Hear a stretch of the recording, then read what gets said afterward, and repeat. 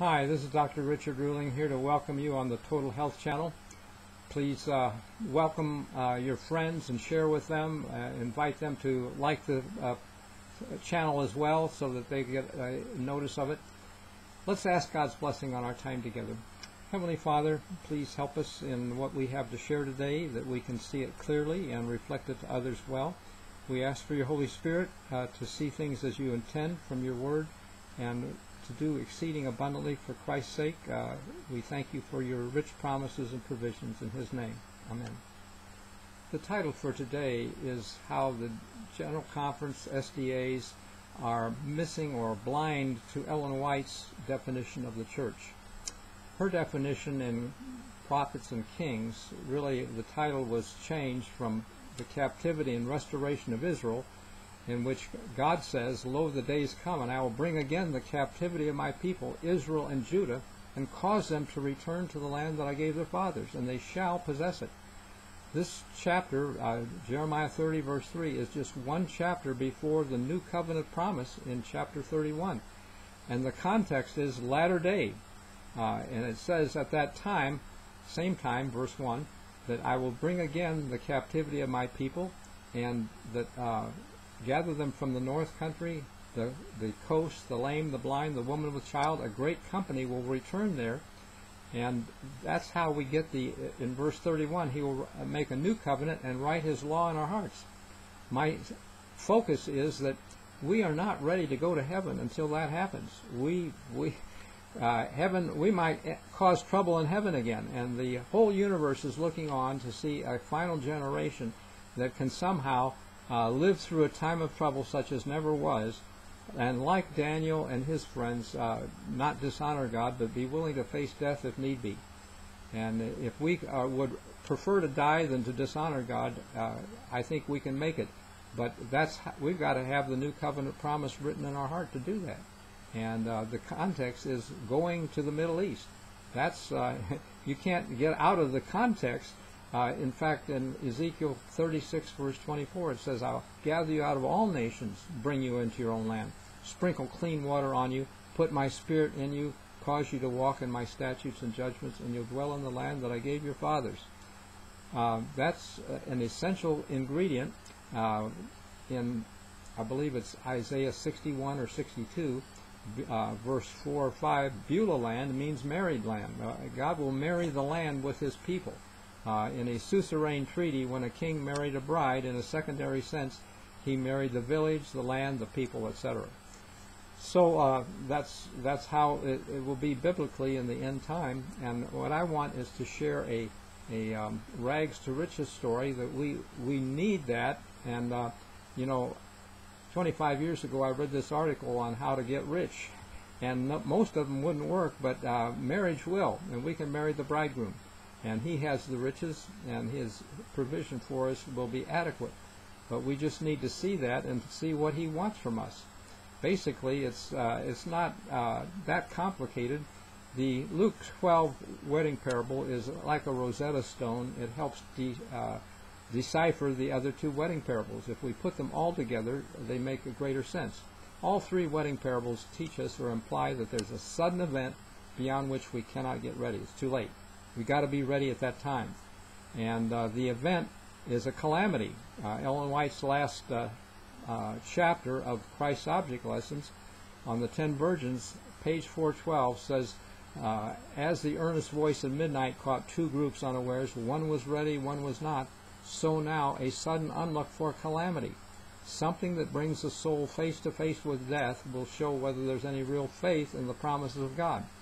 I don't just understand fully how that is, that we'll be face to face with death. It could be martial law. Living in the city, may be taken to a FEMA camp or something. This is why I think we should get out of the cities. A huge event is coming when it will forever change our world. Another statement by Ellen White is Prophets and Kings 6:26. Christians should be preparing for what is to break upon the world as an overwhelming surprise. And this preparation they should make by diligently studying the Word of God and striving to conform their lives to its precepts. I don't think God intended us to live in the cities. The first murderer, Cain, made the first city. And the sign to get out of the cities was when you see an abomination standing where it ought not. That's what led the early Christians to flee Jerusalem when Cestius, the Roman general, came, and he was outside the city. We invited the Pope to stand in Congress. He ought not to be there. He represents a system of abominations in Revelation 17, verse 5. So, time to get out of the cities. Sorry, it's not about money anymore. Money will soon be worthless anyway. Make plans, make provisions, take a drive out in the country, find some spot you can think you might rent, etc., if need be. I think that the martial law will be in the cities, but probably not in the countries. So having said that, what else does God want from us? The wedding parables show that he wants us watching. In Luke 12:36, we're to be like men who wait for the Lord when he comes from the wedding and knocks, that we may open immediately. The knock is an earthquake, probably, because that's the only other place where Christ knocks in the New Testament is Revelation 3:20 for a lukewarm church that ended in an earthquake. That's historic, 63 A.D.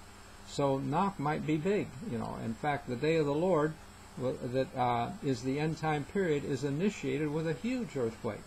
It's in Isaiah 2, verse 12 and 21.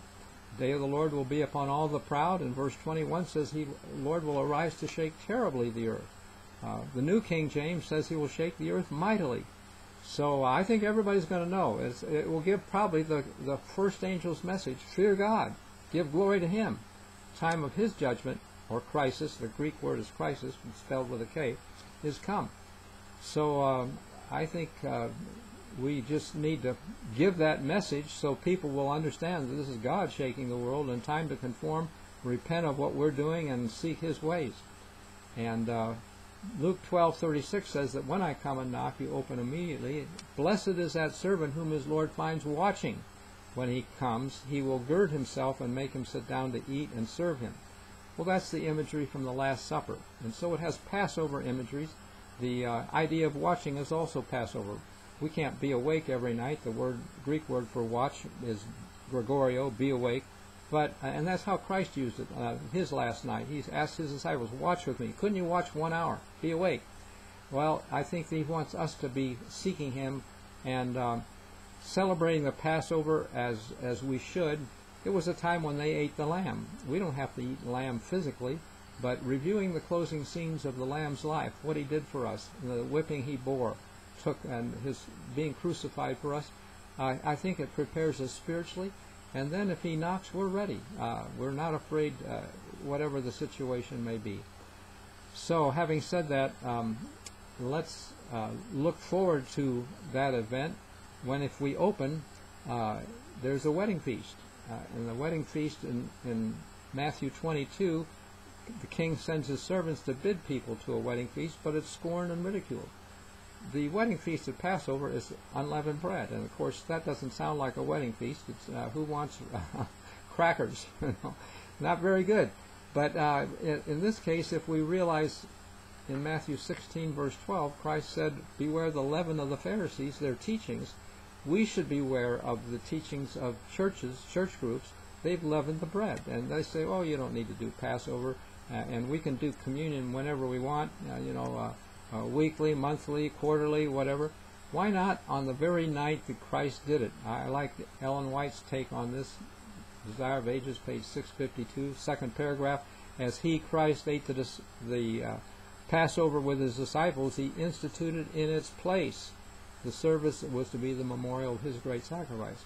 We should celebrate the Lord's Supper on the eve of Passover, or more specifically, second Passover, I think, because his clues point to second Passover in the second month. Like the days of Noah, the flood came with Passover timing, but second spring month. And again, when 5 women missed the wedding, he said, watch, you don't understand. It's like a man traveling to a far country. Travel, that provision in Numbers 9, verse 10 and 11, allowed for them to keep Passover a month later if they had been gone on a trip and couldn't get back in time for Passover. So we're not excused. Passover was time of judgment, and we're not excused from judgment, but we can keep it the second month because, in a sense, those provisions in Numbers 9:11 apply to us in a spiritual sense. one of them was if you had contact with a dead body. And Noah had contact with Methuselah, who died as a sign the flood was coming. He had to bury him. Lamech, his son, had already died. Noah was the grandson. He buried his grandfather, whose name meant at his death it will come. Okay, the flood came. And so there was a delay 1 month for the flood. It came in the 2nd month. And the other provision is for a long journey. And in a spiritual sense, we've all had contact with a dead body, and we've been in a long journey towards truth. It's kind of a zigzag course. You accept this, you learn this, and we don't get it from the church. These topics aren't discussed in church. It's just Jesus is going to save you, and how's he going to do that if we don't study what he said? So please consider these things. I'm seeing that the unleavened bread that we eat is spiritual topics that have emphasized 7 times in the Bible as a mark of end-time truth. One of them is the hiding place, going to Israel. 7 times God told Abraham, I'm going to give you this land. And in Galatians 3:29, Paul says, if you're Christ, you're Abraham's seed, heirs according to the promise. So Christians should have opportunity to go to Israel just as much as Jews do. It's our land just as much as theirs. And I believe God's going to get rid of those irreligious people that don't care about their spiritual heritage, and then it'll take real faith to go back, but I believe God will prepare the way for us. So that's just an example of the 7 topics. I have a book, The Earthquake and 7 Seals, that fit the contextually the seals from Revelation 6. The first seal is when John hears thunder.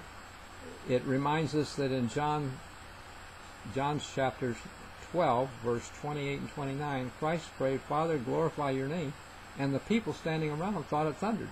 So thunder is linked to God's name, and we see that again in Revelation 14, 1 and 2, when the 144,000 have the Father's name in their forehead, and the next verse says there were thunderings and lightnings and so on.